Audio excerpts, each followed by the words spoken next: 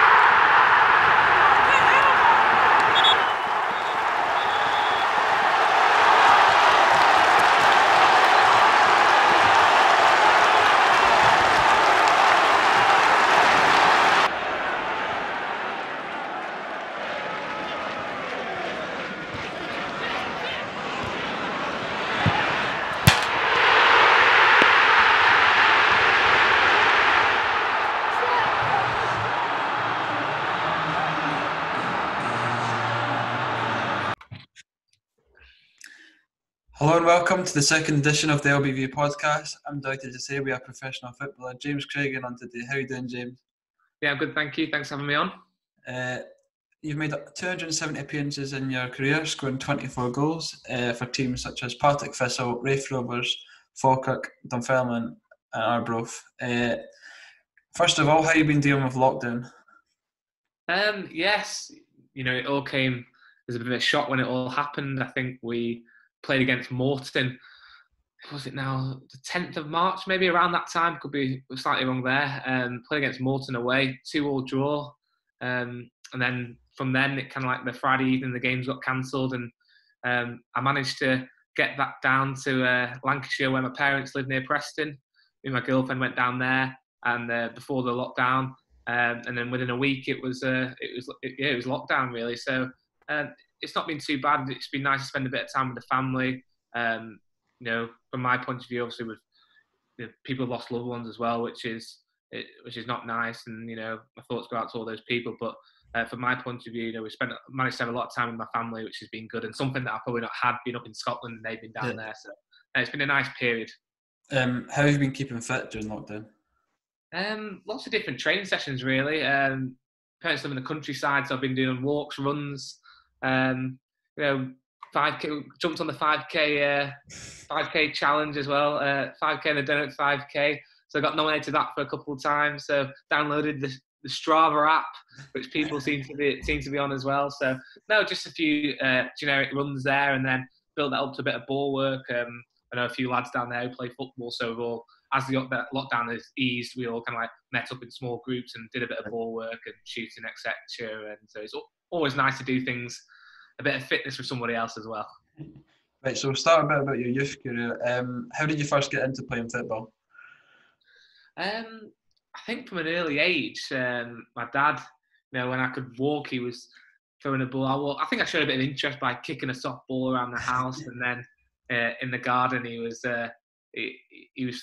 feeding me a few balls. But I remember we always used to chuck one to my left foot and my right foot as well, try to keep them both going. And then he took me down to Mysco College, which was they had a session for, I must have been about 6 at the time, on Friday evenings. I went to this. I think I was playing with guys, a bit older than me at the time, lads a bit older than the time, like 8 to 9. And showed a bit of promise, and from that, the coach said, "Oh, would you like to go to Blackburn Rovers holding these like trials?" So I went to these trials at Blackburn. It was every 6 weeks, every Saturday for 6 weeks. Right. I think there was about 750 kids there, and I got down to the last 12. Then they asked me to. I was probably about 7 at this point after a year at Mysco, and they asked me to sign a contract at Blackburn. At that point, I had a knock on the door from Preston North End, and they'd asked me to sign a contract with them, and they'd put me up in age group as well, so I could play matches, because you weren't supposed to play matches until you were under 9s. Yeah. And it was easy. My mum and dad, we lived in Preston, they worked there, so it was easy for them because they were going to have to transport me. So I ended up signing for Preston at 8 years, and I was there from 8 years to 18. So I went all through the age groups really. So I had some great times there, great memories playing at Deepdale. We won a cup there at under 12s. So no, it's fun memories. But most of my youth career was probably spent at Preston North End. Was it a dream of yours to become a professional footballer? Yeah, it was. That's all I wanted to do really. All I wanted to do was play football from an early age. Always stuck in there at school and probably not, naturally they're probably the brightest, probably around that middle zone, but always, homework or go outside and play a bit of football. There's always going to be one winner. So that's, always wanted to be a footballer. So you said the step up from the college. How did you find the step up from the college to playing like a club like Preston? Yeah, I mean, at that age, you don't really all you know is playing football. For 6, 7, 8 years old, and 6 or 7. You're surrounded by better players. Yeah. I was quite lucky that I probably went in there as probably one of the best players at Preston as well. Looking back, because I was playing up an age group as well from such an early age. But rather than your parents drop you off for a bit of football training, you go into Preston as you want to be there, and you're there because you've got a bit of talent. Yeah. And that's showing promise. So it's rather than just participation where some lads might not be interested, but the dad want them to go to coaching. You're there because you've got a bit of talent, and you're on the process to becoming a footballer even at that early age. Did playing for Preston affect your social life or schoolwork? Probably, from a younger age at Preston, probably not. No, I mean, games on Sunday, but growing up, getting to the 15, 16, there's probably a few more 17 parties going on a Saturday night, which I never really went to. So you say it could affect. You've got to be disciplined, of course. But no, I was always quite, sociable. I obviously would never go on a Saturday before a game, and I'd miss out on a few things like that. But I wouldn't say it affected my social life. Of course, I had to be disciplined, but it didn't feel like ever I was missing out because I knew that, I'm playing football on the Sunday anyway. So I that was the norm for me. You spent 10 years in total at Preston. In your time there, was there anyone who inspired you to improve your game and pursue a career within football? There was, in the youth team there, that Preston were a top 6 championship club at the time. I know they just missed out on the playoffs this season narrowly. But the captain at the time, we played centre midfield, Paul McKenna. I growing up, watching him all the way through. Me and my dad used to go to the games. He used to give us a couple of tickets if you were part of the academy. And he was like the standout player. He always never gave the ball away, and watched him play. And then we had Sean St Ledger at the back as well. As I grew older, he was always friendly with the young lads as well. And I thought if I was going to be in the first team, I'd always like to have that interaction he did. I remember I used to have to get 2 buses to training, and then if he drove past, he'd pick me. Instead of getting the bus, he'd pick me up and take me into training if he drove past. And I always thought to myself, well, I'd like to be like Ledge like that, who showed an interest into the young lads. So for 2 different reasons, on the pitch, I'd say playing my position, Paul McKenna, I watched and thought, always doing extra fitness and stuff like that. But off the pitch, in terms of his interaction around the club, but someone like Sean St Ledger, who would spend time and talk to the younger lads and stuff like that, and that's something that I've tried to do throughout my career as well, is keep in touch with younger players and try and help them. So you then left Preston and also England to come up to Scotland and start studying at Edinburgh University. What did you study there, and what made you want to come up to Scotland? So as I was at Preston, I always carried on with my A levels. I think you call it Highers here, is it? In Scotland, they're roughly, I think they're about the same, aren't they? So I always kept up with them and got released at 18 from Preston, and then I'd applied to Leeds University, Loughborough, and Edinburgh, and I think Loughborough's the big sporting university in England. And to be fair, they never gave me an offer anyway, so I didn't get into Loughborough. So it was between Leeds and Edinburgh, and I just came up to view them in probably the April time, where I knew that I was probably looking like I was going to get released from Preston. And I thought, great city, I'd been to visit when I was like 7 once before. Didn't know anyone else who was going there. Right. So I was like, well, this is like good university on paper. It sounded like a great university and a good city. The football team, they had a football team who competed in like the books. So I was like, we'll go for this bit of a new adventure. We'll see what comes of it. And I went to study sports business management.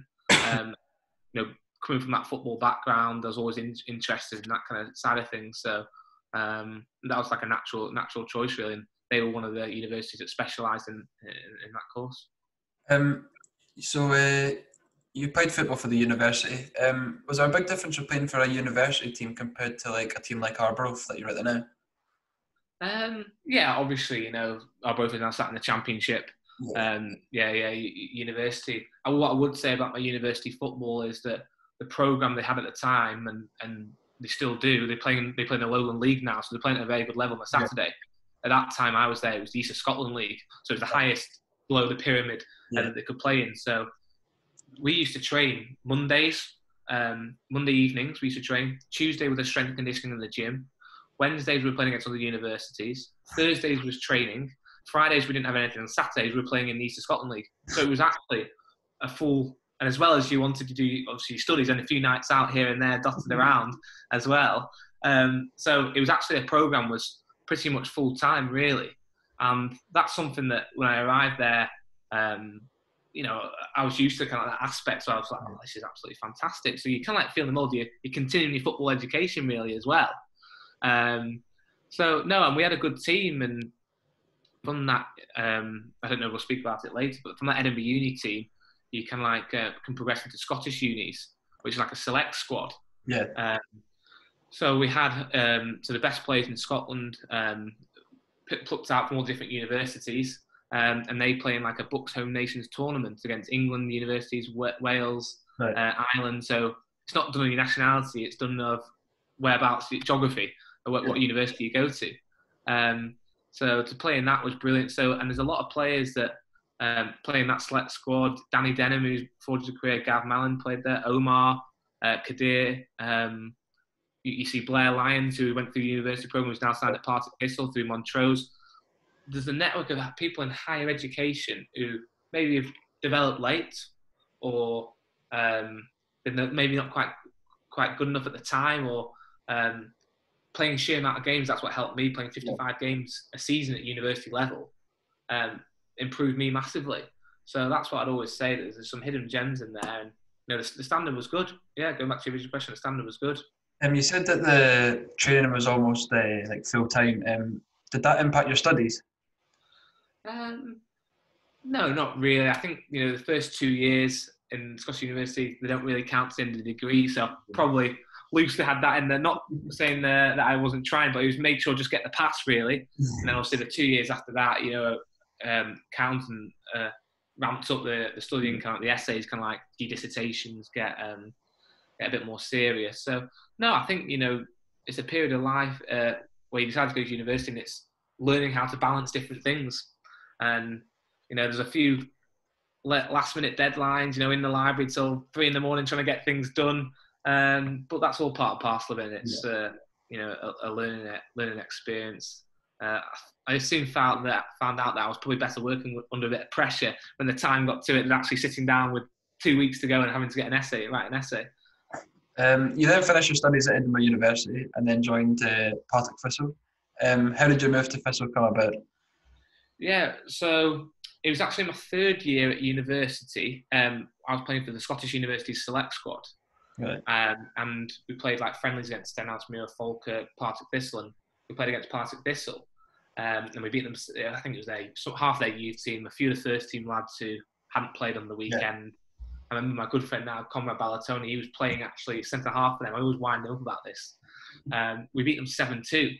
We absolutely destroyed them. We played 4-2, 3-1, and we had a great passing side. So Jackie McNamara was the manager, and he watched and he contacted me and said, do you fancy coming for a trial next season? And this was in the April, so do you fancy coming in July for a trial? By that stage, I had a few teams. I think Rafe Rovers were looking at me, and a couple of teams down south. I'd managed to play for Great Britain University's team, so I knew that there was a bit of interest, kind of like there. Yeah. But also at the same time, I had a year left of my studies Yeah. after that. So I went for the trial. Did well at the trial, and Partick Thistle offered me a 2-year contract off the back of their week. So I'd been down to England as well, went for a trial at team in England, but they'd offered me a contract. I preferred Partick Thistle, thought good opportunity. Jackie wanted to play a passing style football, which suited me, and they wanted to try and win the league. Yeah. So I just went for it, and I managed to finish off my studies, my final year of university, part-time, and split my final year over 2 years while I was playing for Partick Thistle. You said that Jackie McNamara was the manager at Thistle. Did his experience help you with the jump up the leagues to the first division? Yeah, it did. Yeah, he said that you're a good player.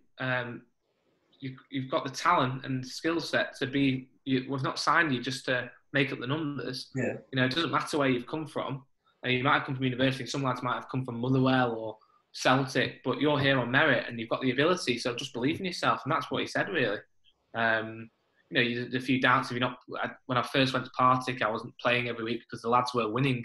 Yeah. And they won 12 on the bounce when I first got there, and I went out on loan. But he was always like, he said, "You've got the talent. Just keep believing in yourself," and that's something I've tried to do all the way through, really, and something that I try and pass on to younger players. So you said about you weren't in the team, you went out on loan. You went to Forfar for a couple of months. Do you think you needed that loan move to really prove yourself to Jackie? Yeah, I think so. And it was an eye-opener meeting Dick Campbell for the first time, who's now my manager now. Yeah. I remember I called him Dick on the first session, and he was like, "No, it's not Dick. It's Gaffer to you, James."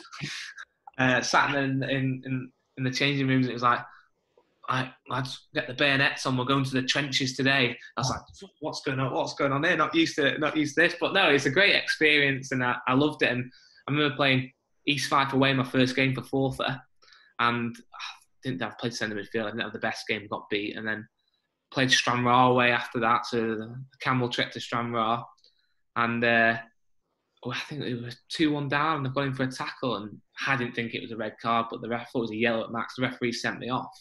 So I'm like, oh my goodness, we've got beat my first game. We're getting beat my second game. I've just got a straight red. And I'd only been there for 4 games for a month. That was my loan for a month. I was like, that's my loan done. I'm going to go back. Jackie's not going to be happy with me. I've not really had time to impress because I've been sent off. And I was thinking, oh my goodness. So thankfully they extended it for another month after that, or another 2 months. And I played well, scored 2 at Albion Rovers. Chrissy Elliott was on loan at Albion Rovers from Partick at the time, and we played each other. It's been our Christmas night out like 2 days before, so we're all a bit kind of like tired. But we were saying, "Oh, I'm playing you on the Monday night, aren't I, Christy?" And, we both had a good game, and then got called back by Jackie after Christmas at the end of January, and then managed to get in the team for Cowden Beef game. We won that. We always said once you get the shirt, it's yours to lose, and the team won. We did well, and then he left really. So it was like all that 6 months it took him to get in the team, and then Jackie had left really. So, but no, it was definitely the loan at Forfar definitely toughened me up, got me used to playing a bit more games because I hadn't really played that much since I'd signed. I've played a few reserve games, so it was my first experience to the league, and definitely something that really benefited me. So as you mentioned, Thistle were flying at the top of the league. Tipped to win the promotion to the Premier League. You had some great players at the time, Chris Erskine, Stephen Wallace, Dylan Balatoni, Bannigan. Who that Partick Thistle side would you say was the most talented? It's a tough question, that. Very tough question, because I'd say that season, Erskine was fantastic in that division. Erskine, Lawless, Taylor Sinclair on the left back, Stephen O'Donnell on the right back. It was Bannigan, who was a young player coming through, was brilliant. And then, obviously, Conrad bagged probably about 8 goals from centre-half. And,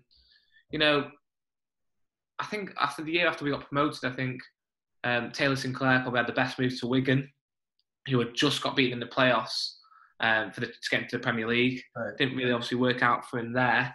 And obviously, Stephen O'Donnell's, progressed to being a full Scotland international. So it's probably too hard to say he was the most talented, really. It's difficult. Everyone had their own, Lawless in and around the box, bit of magic, go and stick one in the top corner. No, so it's probably too hard for me to say, but we had a really good team, and someone like Stuart Bannigan, who's been really unlucky with injuries, and he's playing obviously still for Partick Thistle. He's got 10 years there, but he definitely could play higher. And I know he had a chance to go and play for I think Bristol City or Barnsley were interested in him at one point, and just bad luck with injuries. So he's definitely someone who's a very, very good player. We'll move on to the title-winning game against Morton. How special was it to score that decisive goal to confirm Thistle's promotion?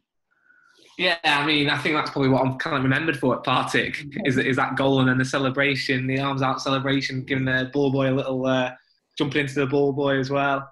But no, looking back, it was just like unbelievable. Really, 10,000 people packed into Firhill. I don't think they've had that many crowds, that many in Firhill since then.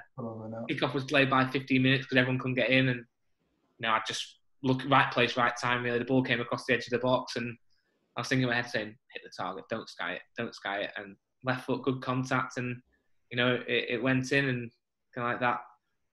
People asked me, what were you thinking afterwards? I was like, I can't really remember that next 20 seconds. It's just some sort of like, feel you're on a different planet, and it's just a buzz to score. And, it turned out at that point that was the winning goal, and we won 1-0. So everyone remembers that goal as the title winning goal. So, no, it's looking back, great memories. And lucky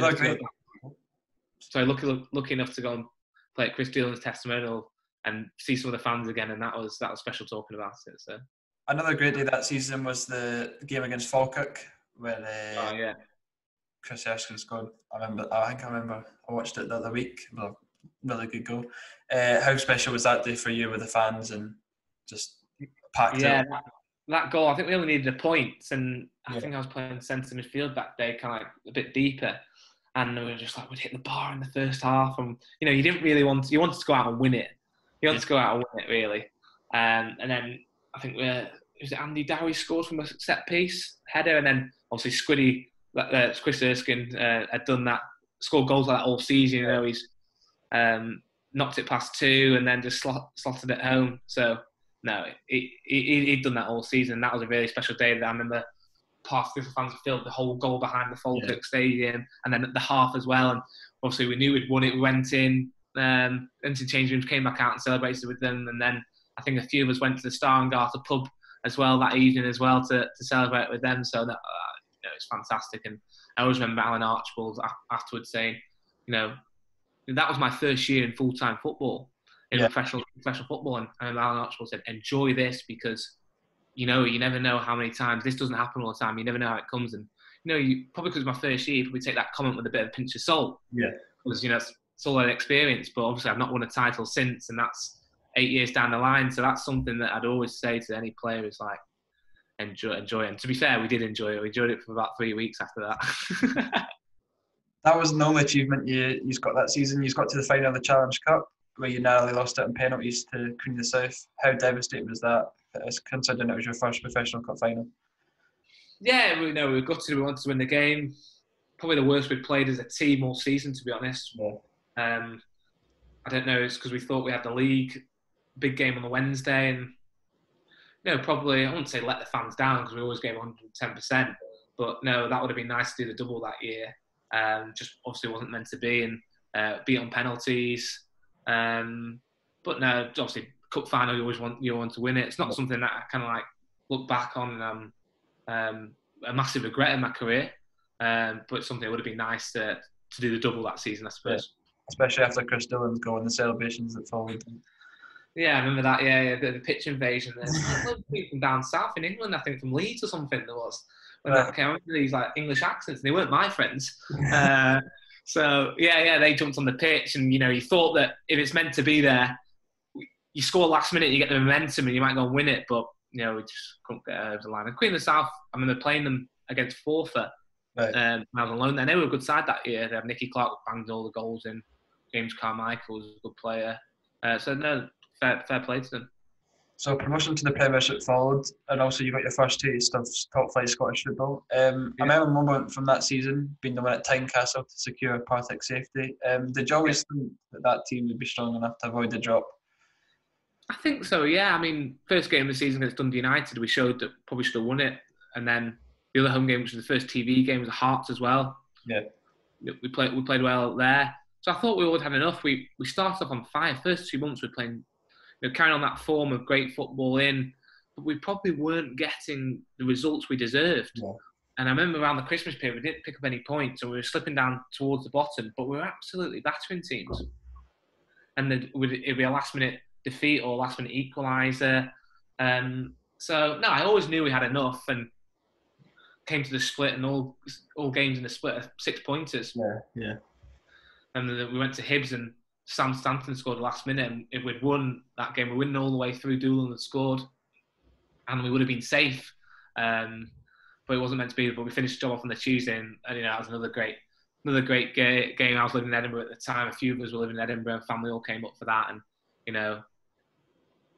2-1 down. I remember Archie saying, come on, we've not turned up here. And we came out second half, and that blew them away really. And just a sense of relief when Cam Higginbotham smashed the rebound in to make it 4. And I was like thinking, 4-2, come on, it's safe now with like 10 minutes to play. So a game that I watched actually, they did in lockdown actually back, and it brought back good memories. I think his celebrations described the whole team's emotions that day. Oh, just relief, sense of relief, yeah. Sense of relief. So no, it was good. A standout player from your time at Thistle was striker Lyle Taylor, who's gone on to score many, many goals in England for Charlton. Can you tell that Lyle had the ability to get to the level he is currently achieving? Yeah, Lyle always had the ability from the first day he walked in. Different type of striker to do, and strong, quick, hold the ball up. I think Lyle, when he was younger back then, he was just making sure, being happy and getting his mental state right, and that's something he's done since being more back home, close to London. But he always had the ability, and what I was always saying to him is like, you can keep at it. You're going to go and have a great career and go and do something. And it looks like he's going to get a fantastic move, whether that might be to Rangers or some top championship club. I don't know, but he's always had the ability there. Yeah.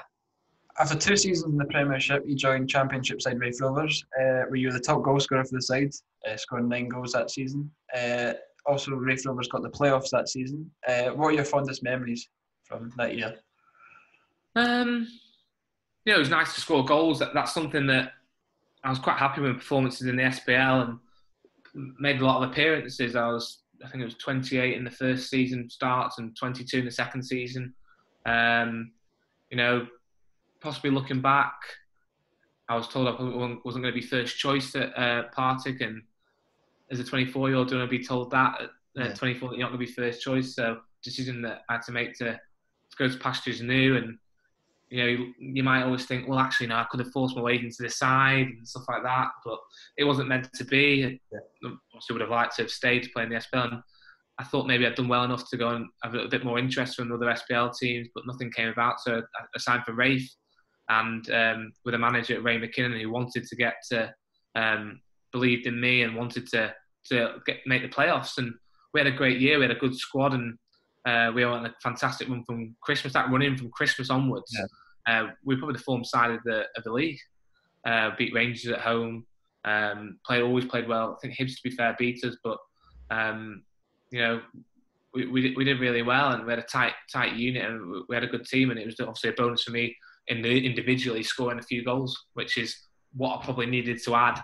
So if I'd added those goals, that I'd always got in good positions for Partick, and maybe I'd just snatched at chances. And I think if it would have been a different story, that I just converted a few, and I think I just needed that one to drop in at Raith, and everything seemed to click really. So I know I had a good year, and it was a good team performance. Narrowly, getting beat in the playoffs by Hibs. So then you moved on to the really talented Falkirk side.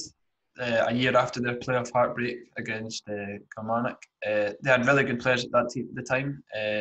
Craig Sybil, John Baird, Mark Kerr, Luke Leahy. That year you finished second place, and then the playoffs followed, and that was probably a memorable time for you as well. I got Tannadice, a lovely finish, and then they go away at the second leg at the Falkirk Stadium.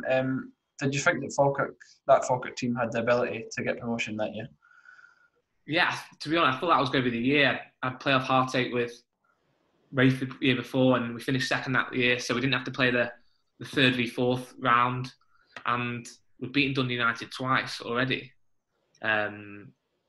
2-2 draw at Dundee United, probably with a better team. Yeah. Bring back to Falkirk Stadium, I'd scored early on in absolute cruise control in that playoffs, and then probably a couple of defensive errors, and we end up going 2-1. It all happened so quick, conceding 2 goals in the last 10 minutes, and that was to go and play Hamilton, and we fancied ourselves really, and that's probably looking back, kind of like that year we had a good team, and that was really disappointing that we 10-15 minutes concentration towards the end of that game, and it all came tumbling down really.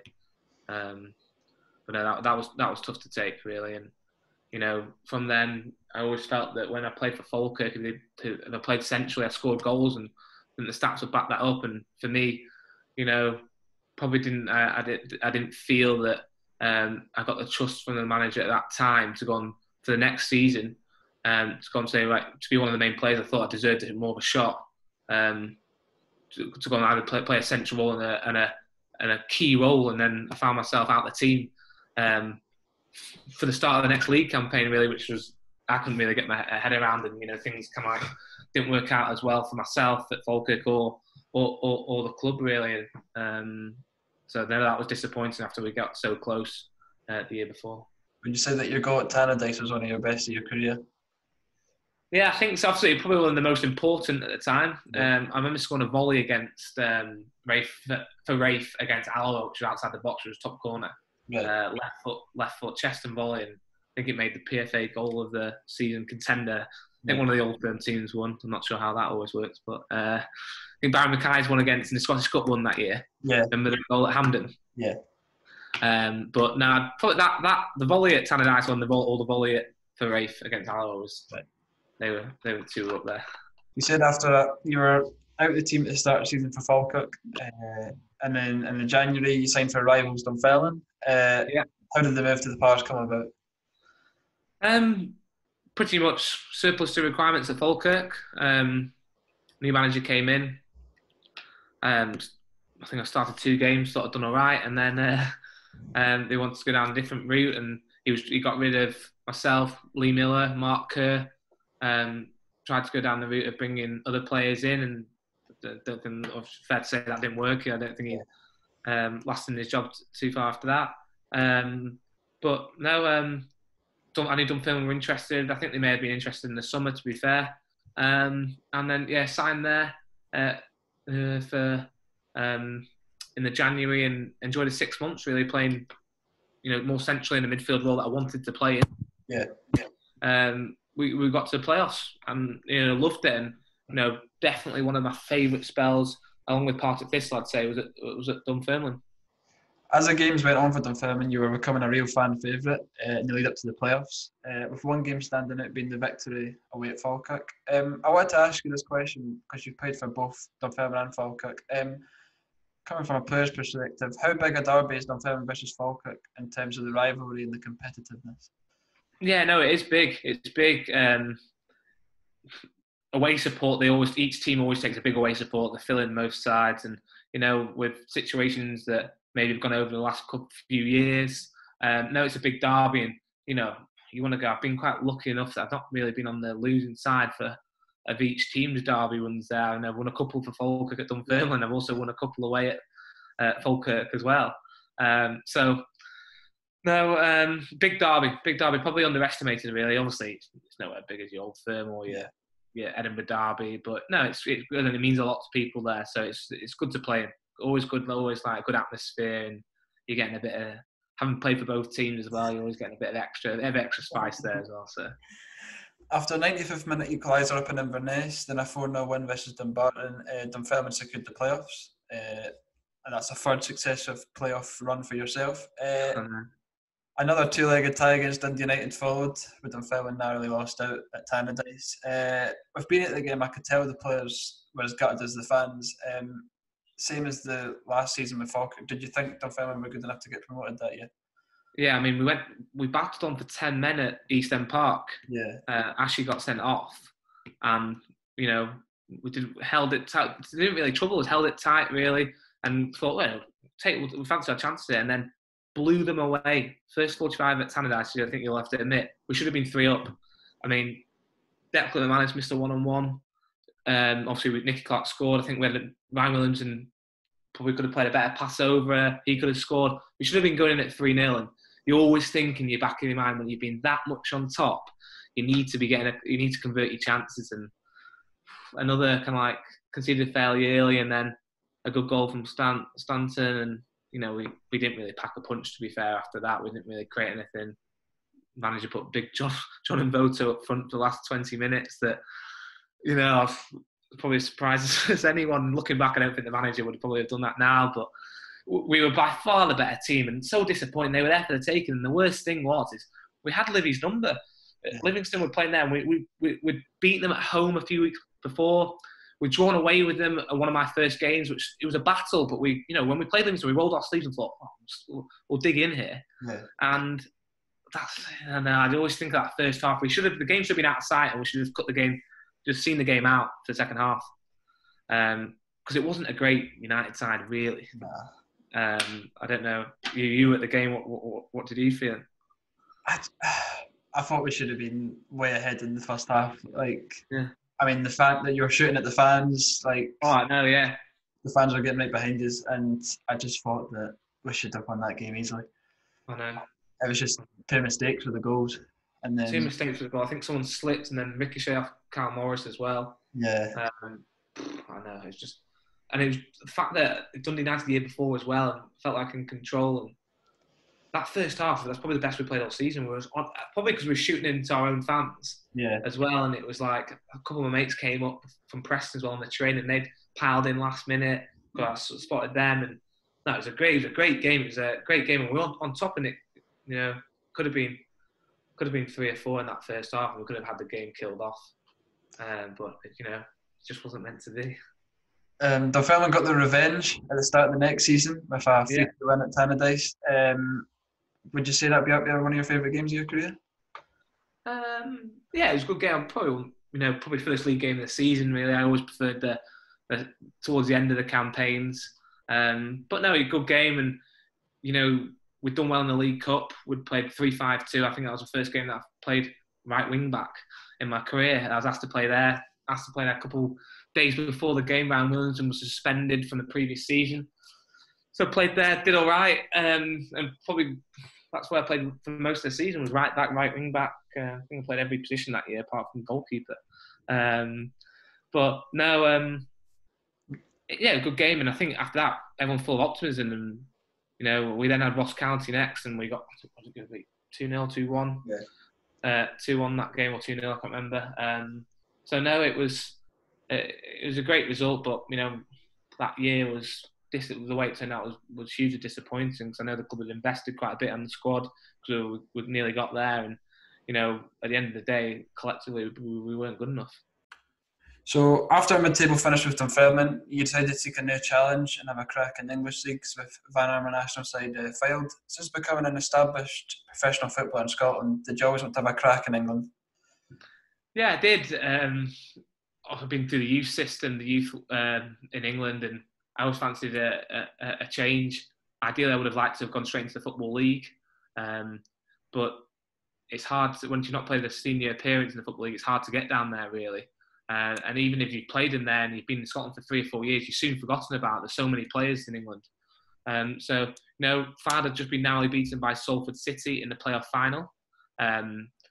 That in the summer, so joining Fylde, they were favourites to go up. Yeah. Location-wise, it was near my family home, an ideal fit really. So joined there, and all started off so well. After the first couple of weeks of the season, we were flying, and then kind of like all went downhill really. Then the manager that had signed me got sacked, and then the new manager came in who he had his own kind of like thoughts and own players, and I struggled to get into the team, which disappointing really, because when I played, I'd done well. I just felt that I never really got an opportunity down there from October onwards, and even when the team wasn't doing well, you think that you kind of like banging your head against a brick wall, saying can I get a crack at it, please? Yeah.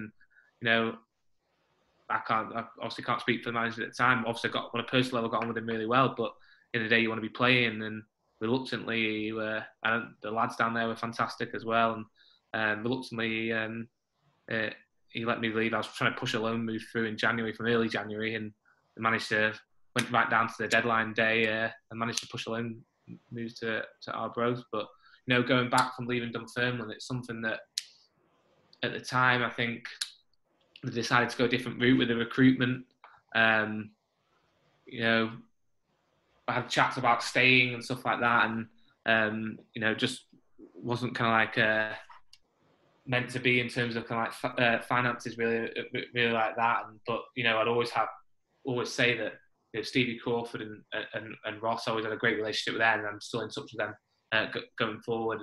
And they're all the good people, and hopefully I think Stevie will do a good job there. And you've got someone like Ross behind the scenes who he really cares for the club. So there's a lot of great people in that club as well. So like I said, probably when I left to anyone who asked, that I really enjoyed that 18 months. And probably looking back, I wish that maybe I'd stayed longer and kept up that rapport with the fans. But at that point you're thinking, well, there's a bit of interest from elsewhere, that you fancy a new challenge. But it's one of those things that the new challenge probably didn't work out, and I'm back up in Scotland.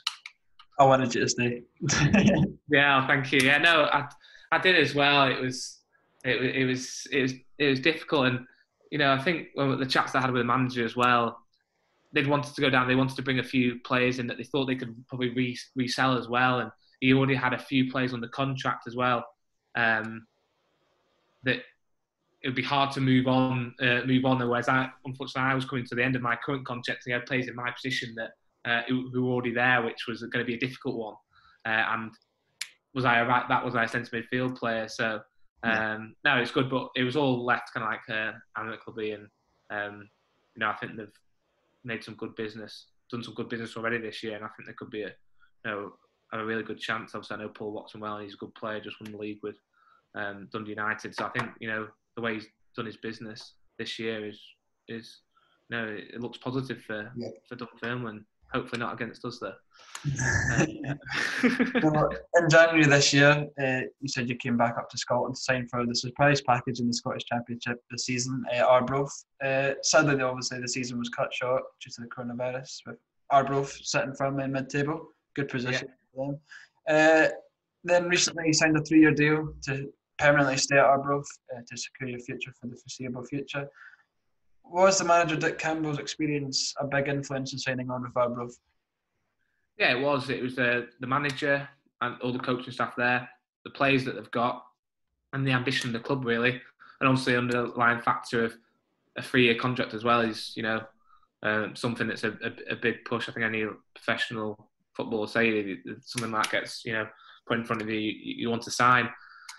And yeah, that takes me up to kind of like 32, and obviously it's that part-time basis, but I'm probably ready to do something else as well at the same time. And I'm still playing in the Championship, which is a similar level. So and everything that's happening with the pandemic and COVID, it makes you take stock, and the lots of players are going to be out of contract and struggling. So it's something when they got the opportunity there to sign, I was thrilled to do so, and I think that we've got the squad there to have another successful season and carry on the good work that the coaching staff and the players have already done. So,